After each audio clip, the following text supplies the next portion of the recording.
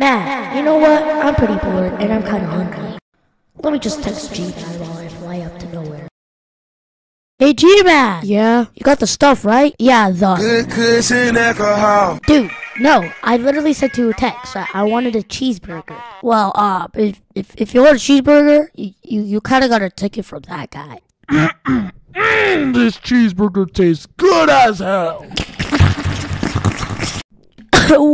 Why did you even let him take it? Because I'm kind of weird compared to him. Fine, I'll just go and talk to him.